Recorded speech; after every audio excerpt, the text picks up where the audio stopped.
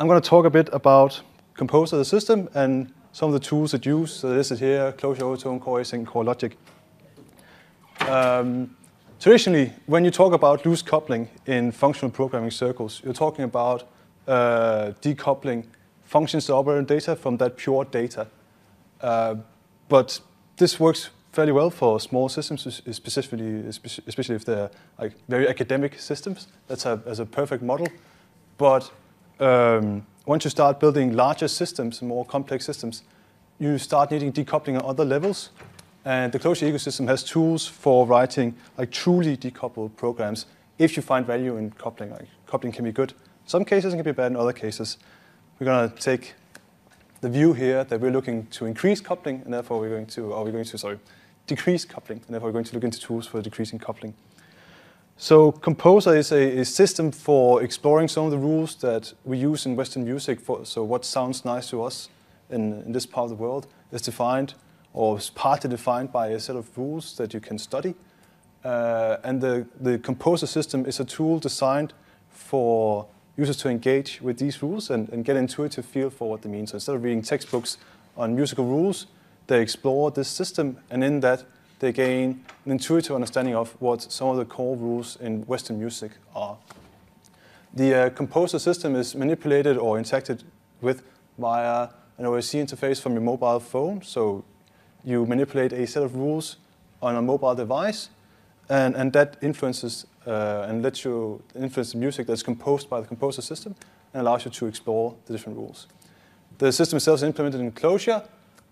Music is played using the Overtone library by Sam Aaron, and Core Logic is used to generate the compositions based on the selections you perform. So the interface and the abstraction itself is centered around the concept of rules in music. There's 3 core rules, and don't worry if you don't understand all the music rules. I appreciate that not everyone here has a musical background. I don't, so that's cool.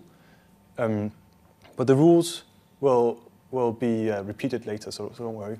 So the primary rule is around modes. So a mode in music is a relationship between a set of notes. So you start at one note, the one called the tonic note, the first note, and then you jump semitones or full tones over, say, a piano or whatever, to define the rest of the notes in a mode. So very common mode is like a major scale. So in this case, I think this is the C harmonic minor scale, which is slightly more complicated or slightly more tricky to remember, I guess. Idea is, you start in C if you're doing C major, and then you jump a full note, and then you jump full note, then a note and a half, and so on and so forth, until you've defined all the notes in your scale. A melody that sounds nice to our ears is a permutation of those notes. So notes in a common mode in Western music sounds pleasing to us due to our culture and upbringing. Right? So the idea is you can define a rule around selecting a specific mode, or you can leave that up to be an unbound mode, so there's no mode. You can choose to bind the tonic note that defines what note the piece is set in. And then there's a third concept that is a slightly overloaded term in this case, called cadence, which states that a particular note in the sequence of the mode, or that gives rise to a melody, that should be in a particular position in the generated melody. So, for example, the second to last note in the generated melody should be the 5th note of the mode you generated, and then permutated. So these are 3 different rules, and they are manipulated through the OSC interface. So you load up your mobile phone app. There's a keyboard keys that allow you to set what the tonic note is. There's a selector to select between 5 different modes, so major, harmonic minor, natural minor, Locrian, and 5th one, can't remember. And there's 3 different types of cadence you can add as well. So the idea is you manipulate this interface, and Composer composes new music as you do so. And those pieces of music will have a common characteristic that your ears can pick up, and you can get intuitive understanding of what is this music, right? And this manipulation of this interface is communicated to the JVM, to the Clojure process, through what's called the OSC, an Open Sound Control Protocol, which is a protocol that lives on top of UDP. It's a very simple protocol that allows you to manipulate equipment during a live performance. So that's what it's designed for. In this case, we use it to manipulate an abstract state of an instrument, and that instrument is a composer configuration. All right? So you manipulate a set of rules, and music happens. What does it look like? Afraid I didn't have time to hook this up to a sound system, fortunately. But I'm trying to see if you can hear something anyway. I don't even think there's speakers in here. But this is what it looks like. This is me manipulating it. So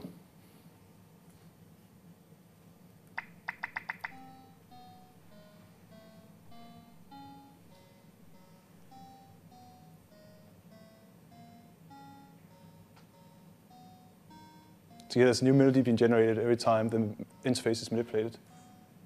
And now I change the key.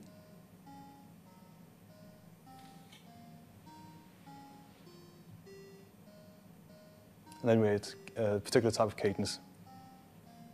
So the more rules you add, the more it sounds like real music, right? The more restrictions you sort of put on. And when you remove the restrictions, it turns into more and more chaos, basically. The architecture is fairly simple. There's this mobile device running with an OSC interface on it. The OSC interface sends updates when the user manipulates the interface to an OSC server running inside the JVM process. The OSC server inside there communicates that to a listener, so it translates into something that makes sense for in this instrument state instead of this abstract notation. There's an instrument state loop that keeps track of what instrument state we are currently in. And when that instrument state is updated, that is communicated back to the OSC interface. The OSC interface doesn't actually update until it's made the round trip all the way through the JVM. It's also communicated down to a composition loop, which utilizes core logic to compose new pieces of music. And those new pieces of music are sent through to the Overtone loop, in queue for playing the next time around. So the Overtone loop will finish playing the current piece of melody, and then iterate on the next piece of melody, and so on and so forth. I'm going to come back into how this coordination happens, because that's one of the interesting things. But before we get there, I'm going to return to coupling and talk a bit about what is it we mean by coupling. Right, so this is the canvas we're going to talk about coupling on. We're going to paint a picture of coupling on. So if you look up on Wikipedia, coupling in software architecture normally talks about the degree of direct knowledge there is between software components, or some sort of abstract software components in your system or in your program. And traditionally, what we think about when we think about decoupling components or loose coupling, our thoughts turn to program to interfaces rather than implementations, right? If you program to an interface, you make no implicit assumptions about A or B's implementation, like how they operate, right? So there's a loose coupling between the top component there, the user of the implementations down the bottom, A or B. When you do that, it's a bit of a mess if the top component has to instantiate A or B, right? So you start seeing things like dependency injection getting into OO. So you declare centrally somewhere how your system should be built, what building blocks should be there, and dependency injection makes that happen, instantiates your system for you, right? You still have to hold on to a component in the top component for that to happen. Like it still has to communicate directly to components. So there's still some sort of coupling, albeit be it between a implementation and interface, but there's still some sort of coupling. You can partly get away with that coupling on an alternative way to achieve low coupling is by having a centralized message bus in your running process. That's something, you know, from in the iOS framework, people usually use a notification center. If you're running like Ruby stuff, maybe you have like a Redis queue somewhere. Like there's loads of message buses of different sorts for decoupling components. Right? You just put something on a bus, and then you check it later to see if anything returned, or you don't check it at all because you don't care about what happens. There's also stuff like closures and blocks. If you look at, for example, Ruby, right? A closure of code becomes a decoupled component. You don't care about the concrete implementation, and the closure you execute is passed into a module of some sort. You execute it on your internal state, and you don't care about the side effects it has or whatever manipulation happens. Right, so you're decoupling those two components. From a more sort of code clean perspective, you can use namespaces to indicate to other programmers, if nothing else, that these components should only talk to other components on the same level. So if you use Java packages or whatever, right, it is generally accepted wisdom, I guess, that classes within the same package should only really know about other packages in there to a certain degree, right? So you use namespaces to formally indicate to other programmers that you desire low coupling in this part of your software. It ties back to the keynote we had this morning, right? You don't want a lot of cycles, right? You don't want a lot of cycles all over the place. If you do have cycles, you're not going to keep them to a top package namespace, right? And namespaces also take other forms like prefixes in class names and Objective-C or stuff like that. And then there's slightly more aggressive decoupling happening when you have distributed systems. For example, there's a high degree of decoupling between your browser and the web server serving a request, right? There's a multitude of servers that can actually answer requests when you hit a load balancer somewhere. You don't care about the complete implementations there. Your server shouldn't care about them being Apache and Unix or whatever. Who cares, right? So it's a high level of decoupling between these things. So these are some of the things that crop up when you think about coupling in traditional software development. But my point is there's some other decoupling mechanisms in Clojure that we can use if we desire low coupling. I'm going to go through 3 of those now. I'm going to demonstrate how they work, and I'm going to demonstrate how they have been used in the Composer system. So the first one I'm going to talk about, we've already seen today if you were at the previous CSP talk. So communicating sequential processes is a way of achieving decoupling. The idea is, the motivation is, you decouple what needs to happen at some point in your system from who executes that work, who actually performs that work. This allows you to control capacity in your system. You can tune different parts of your system to achieve better utility. And it can help you avoid stuff like callbacks if you use them in stuff like JavaScript. The basic idea is that you start a process, or start one or more processes that consume from channels, buffer channels somewhere, take off work, perform some work, and put it back on other channels. And controlling the size of these buffers that's in these channels and controlling the overflow strategies in these channels allow you to decouple that sort of decisions, like control flow decisions, from your actual implementation of, say, business logic or whatever it is you're trying to do. Right? So you're decoupling how things how information flow is managed through your system from the components that perform that computation. And again, it allows you to be explicit about stuff like overflow strategies. What do you do when too many messages are coming in and you can't handle them all? Do you drop the oldest one? Do you drop the new ones? Do you blow up? How large a buffer do you want? And the idea is, of course, that each component that operates on channels and puts stuff back on other channels don't care about who put that stuff on that channel and who consumes the stuff on the channel on the other end. Right? So it's similar to a message bus. As an example, consider a channel with a buffer size of 10, say, where we have a process continuously picking items off that channel as they come in and calculating an average over the last n values that it saw. When it gets those values, it puts them down on another channel here that only has a size of 1. When there's a value in there, but we try to put a new value in, we should just throw the old one away. So we have a sliding window strategy in that channel, which means we're always only interested in picking up the last element from this channel.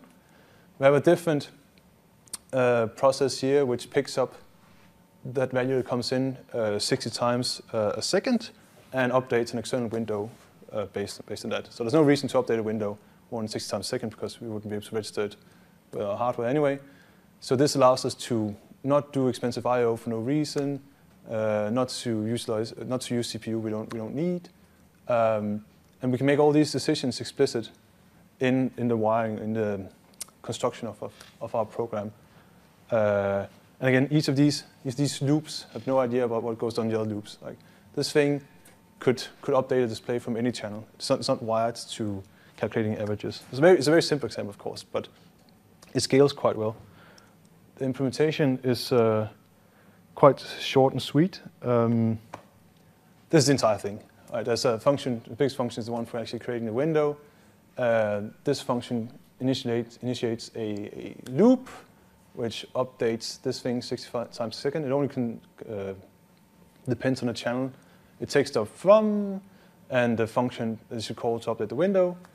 There's some producers that produce stuff to put on this magical channel here. There's a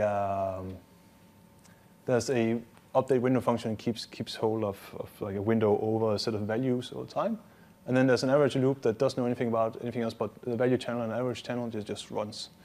Wiring all together takes a massive let statement. Once you have that up and running, this is what you get. It opens a window. These producers run independently. There's 10 producers running at the same time. It's easy to scale up, have more processes hammering the same channel, and just continues, right? Right. So none of these loops and none of these processes know anything about the overall wiring. That is centralized, explicitly stated here in one massive, slightly horrendous let statement. Right? In Composer, each of these things called a loop, the instrument state loop, a composer loop, an overtone loop, each of those are taking things off channels and putting them on other channels or doing something else with them. As an example, the overtone loop doesn't really know anything about where the melodies come from. It just knows that when a new melody arrives, it should play that melody. At the same time, the channel that lives here between the composer and the overtone loop need only contain one element. Like, we're only interested in the latest composition. When you update the interface, you want to have the latest composition based on that state in which you put the interface, right? So this channel that lives between these two should drop old melodies. When new melodies come in, we're always only interested in one last melody, right? That overtone loop doesn't know anything about this, right? You could change that strategy, and it wouldn't know. That's decoupled. That thing knows nothing about composer loop upstream. It only knows about playing music. And you get a quite short and sweet implementation as well of a sequential process that just does the same thing, loops. Right? And for debugging and development, this is particularly handy in that you can just explicitly put stuff on that melody channel to try it out without depending on the rest of your infrastructure being wired up already. Right? You can hook in, you just have to operate on channels, you can lock them or just put things directly on them. You don't need to set up the rest of the system. It's quite sweet. The next principle is about the internal wiring of your programs as a data structure. So, as you saw before, there was a massive let statement to put all this stuff together, and that quite quickly becomes somewhat of a mess. So there's this related principle or set of tools for centralizing that wiring and making it explicit as a graph, basically, and it allows you to make the wiring declarative and to do wiring analysis. So you can see are there any cyclic dependencies in my software. And once you have that graph, you can instantiate a running instance of your system, in this case inside your JVM, and keep all your state in one place. So I won't get too much into detail, but there's quite interesting talks by Stuart Sierra and Malcolm Sparks around doing this. So the idea is you make a scaffold, almost. You make a template of your running system as a graph, and then you ask the system to instantiate such a graph. This gives you a running system, and this running system you can play around with. And when you want to terminate it or restart it, you can explicitly stop it. It will empty any connection pools, kill any web services or anything you have running in that thing, while still being hosted inside the JVM, and you can start a new one. So you also avoid all this JVM tarnishing that can be quite annoying when doing Clojure development. As an example, here's a web server that serves an incrementing counter that's incremented every time we serve the root. The counter itself is, in this case, hosted as an atom, represented as an atom in our graph. There's two functions that depend on this atom. There's a read function that returns the current count of this thing. There's an increment function. Defining those, they only need to know about the atom, so that's easy enough. There's a handler that needs to know about incrementing and reading, because it needs to increment when it's called, it needs to read off, say what the current count is. And there's a server that only depends on knowing about this handler. Right? So each of these things is explicit, extremely easy to read. Which components depends on which components here when you write in this manner, instead of just writing them sequentially in your program and assuming that the other programmers will be able to see what depends on what. And again, the implementation is quite short and sweet. This is all of it. We use flow here for defining the graph and for starting it up afterwards. Flow allows you to define dependencies between these subcomponents. There are, it's written by Clojure, the flow system. He's since written other systems that are slightly more elaborate, and JIG by Malcolm Sparks is also slightly more elaborate, but this is like the shortest way of expressing this. But if you're interested in doing more advanced stuff, I'll give that a look. So you can see it's just explicitly stated here, say that the counter doesn't depend on anything, it's just an atom of 0. The server depends on a handler depends on read and increment. Read and increment each depends on counter, and all these relationships are just automatically populated, and everything is set up for you when you ask a system to run. Right? And when you ask the system to stop, it checks if the server is running, and then explicitly stops the server running at port 8080, so you don't have polluted ports or bound ports. And you run it, yeah, you just run a system, you check that you can actually update the thing, you can stop it again, you can start it again, your counter will now be reset, and you can do it again, right? So the entire state of your running process is restarted. And the idea is, right, that when you decouple stuff other places in your system, you still need to wire everything together at some point, and this is where the wiring lives. The wiring lives explicitly somewhere in a place that we can reason about, where we can perform system analysis, automated system analysis on this thing. Cool. What does it look like in a Composer? So in Composer, all this wiring, setting up all these things, putting up all the channels between these loops and everything, it's all done in one short piece of code. There's a flow definition that says, for example, the instrument state channel, that's the channel that hangs off the instrument state loop. The instrument state channel should actually be a broadcast channel that should broadcast to 2 other channels. It should broadcast out to the OSC instrument state channel, which is this one, and it should broadcast out to the Composer instrument state channel, which is the right one, going on to the Composer loop. So this allows us to split up messages to 2 interested parties. The dashed lines indicate that these are sliding buffers on here of size 1, which means we only retain newest items. So for the OSC listener, that means that the interface you get updated down here, right, will always be the latest interface. You'll never get messages for old interfaces when newer messages are available. Right? So the idea is that we can make all this wiring explicit. We can make our choices around buffer strategies explicit and centralized, which may or may not be what you want, right? But if that's a quality in your eyes, you can get that through using flow wiring. The last decoupling strategy is a bit more tongue-in-cheek. Logic programming is used to actually generate the compositions in Composer. So the motivation here is that the act of searching for music to play is distinct and different from the act of defining what a harmonic piece of music sounds like. It's 2 different things. You shouldn't. The search algorithm shouldn't know, or doesn't need to know at least, about what a piece of music is. And the definition of a piece of music doesn't need to know about the search algorithm, how the search algorithm operates. Right? Those 2 software components do not need to be coupled. And you can avoid that by using methods such as declarative programming. It's done here. Right? So in logic programming, you define a set of restrictions and constraints, and you define these constraints. You build complex constraints from simple constraints, a bit like stacking Legos, basically. Right? So you have a set of simple constraints that can allow you to build larger constraints, and the logic engine will give you universes back for which those constraints are satisfied. So it sort of creates what you do when you write SQL expressions, right? You write, you describe your desired state of the world, and that desired state is taken out to a data store, and when you get back is the part of the world that adheres to that desired state. Right? The difference here is that the desired state, the data store, all of a sudden isn't a database, it's the infinite universe. Right? So you're asking for solutions to a set of constraints you define without any underlying data store. Right? That's an analogy at least. And the clever thing is it decouples what you're interested in figuring out from how you're going to figure it out. Right? And as an example, we're going to look at a palindrome. So a palindrome is is a text string or a sequence that reads the same from one end, going from left to right, as goes from right to left.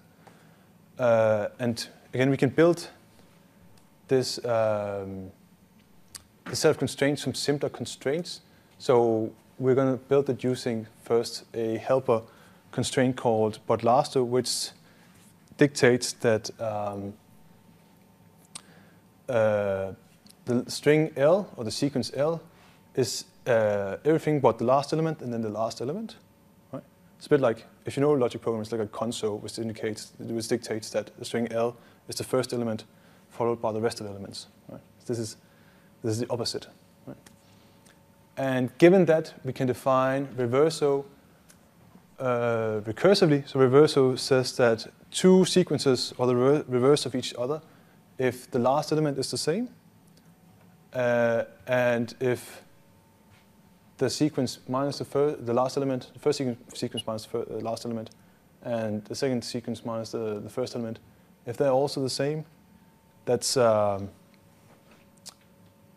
means that it's the reverse of each other, right? So it's a recursive constraint definition, which you can't do in SQL, right? But it's quite interesting.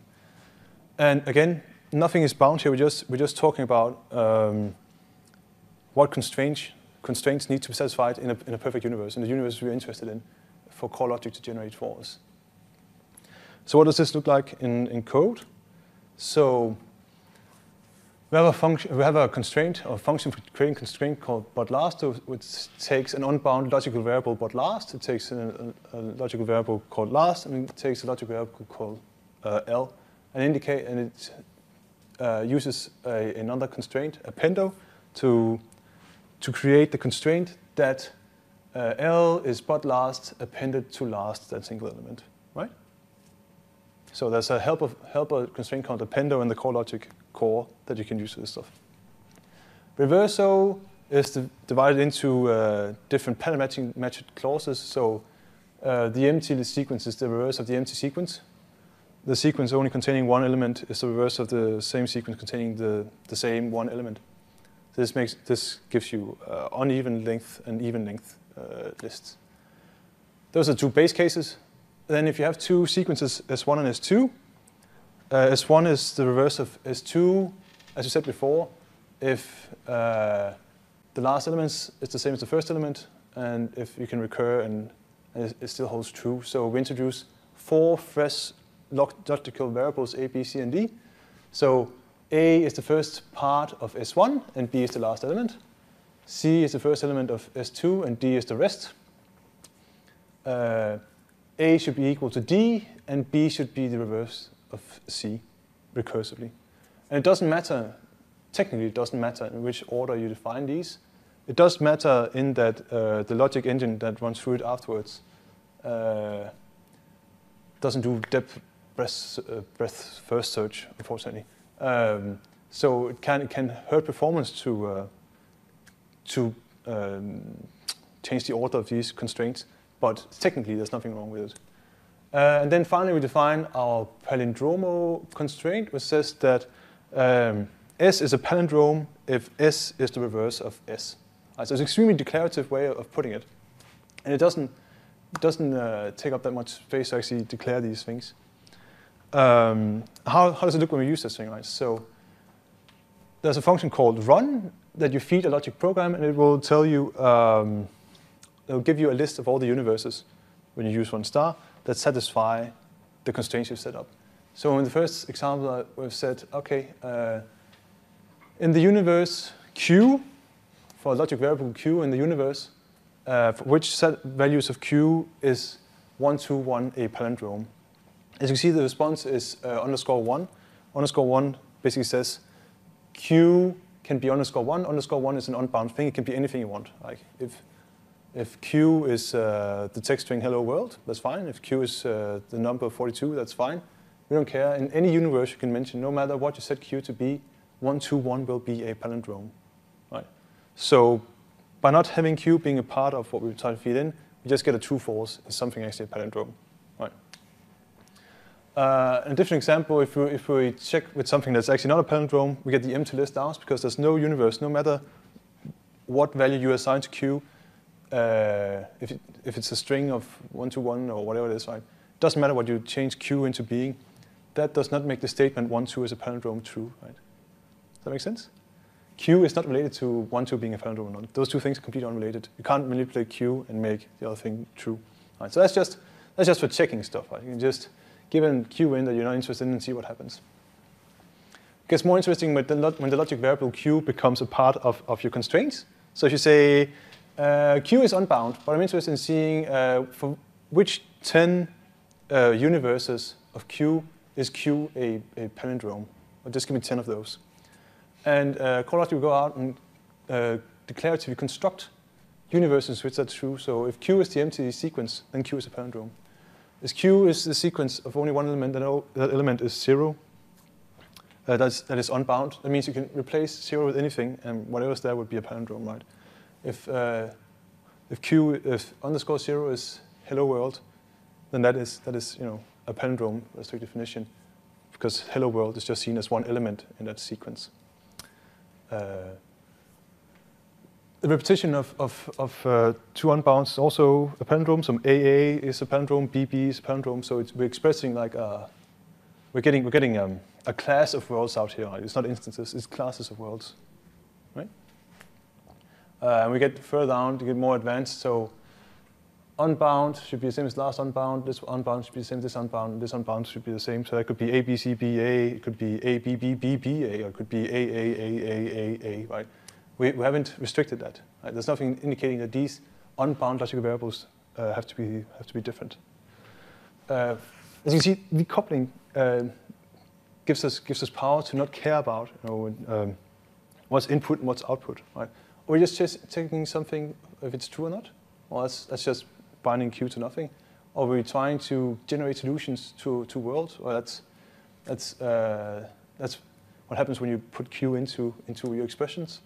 And you can combine it. It combines perpendicularly. I mean, you can put any constraints next to each other, and those constraints don't need to know anything about each other. So these software components that these constraints are, they are completely decoupled, right? So if you're saying I want q's that are palindrome, but A has to be a member of q and B has to be a member of q, member row and palindromo has no idea about each other, right? They are completely unrelated. But you can combine them with no knowledge and generate worlds in which q is a palindrome and A and B are in those. And you can do this with other functions as well. You can say, give me all the palindromes of q that are a permutation of this string, and it'll just generate worlds for you, or strings for you in this case, right? So how does this look in the composition framework? So how do you translate this sort of sequence manipulation to musical composition? So the 3 rules we defined before are all encapsulated in this piece of code. The first bit, the green bit here, is pure normal Clojure. It only concerns itself with defining what it means to be different modes. So major scale, for example, it just specifies as a tone, tone, a semitone, a tone, tone, tone, a semitone. Locrian mode, slightly more complex. Right? So these are just boring definitions of, not boring, sorry. They're just definitions of different modes. Down here, there's a restriction of the tonic node called key restriction. Just specifies that if this thing is set, then the key should be specifically this one key. The red bit down here has to do with cadence. So you can see if we are having a perfect cadence, that means that the second to last note of the melody should be the 5th note in the scale of our mode. The only place we actually do call out into core logic is in the blue bit. So in the blue bit, and in particular in the scaleo bit, is where we define the relationship between a base note, a scale, and the nodes in that base node scale configuration. Right? So we define this relation recursively as we saw before, but it's slightly more complex. But basically what happens is we traverse the scale and the nodes concurrently until we reach the end of the scale. Now, how can we use this? So we've seen it being used in the Composer framework, but we can, as it doesn't depend on the rest of the Composer framework, right? We can use it in any context. We can play around with it using core logic itself. So we can say, give me all the universes of nodes where the nodes are the C major scale, and there's 8 nodes. So the first 8 nodes of the C major scale. And I will return exactly that, C, D, E, F, G, A, B, C. Right? C major is one of the simplest scales. It's just the white keys after C in this case. And we can run it. We can do slightly more interesting stuff. We can say, okay, give me 3 pieces set in C major. So a piece is a permutation of the nodes of C major, and they should end and start on C. Start and end on C, right? That's the definition of melody set in a piece, in a node mode. And again, we can run it backwards, so we can extract the binary representation of a mode. So a mode is just defined as either we hit the key or we skip a key. So hit key, hit node, skip node, hit node, skip node, hit node, hit node, skip node. Right. So we can extract the pattern of a concurrent an instance of a mode. Right. So to recap, the Clojure ecosystem has tools for writing truly decoupled programs, if that is what you desire, if you desire low coupling. And Composer embodies 3 of these decoupling strategies, which allows it to have a very small code base, for one thing, to be very easy to read and reason about, I find at least, and to be responsive in that we don't have to waste any time performing compositions or coming up with compositions while users use the interface, because we're skipping stuff all the time. If you're interested in reading more about the slightly more academic part of this work, if you want to read up on some of the experiments that lie behind this thing, there's an article out in the ICFP proceedings you can look into. There's also a talk that covers those aspects of this work available for you. If you're interested in the code itself, it's available on GitHub, listed somewhere. There it is, in tdk/composer. So you can have a look, play around, and check out the references that are in there. Whoops, just need to find my mouse. We're running slightly behind time, so sorry I rushed through a bit maybe. But that's all I have to say about 3 decoupling strategies in Composer that you can use yourself in Clojure. If there are any questions, but you're eager to come out and get out and get some coffee, I'll hang around today and tomorrow. So feel free to drop by and have a chat. And thank you.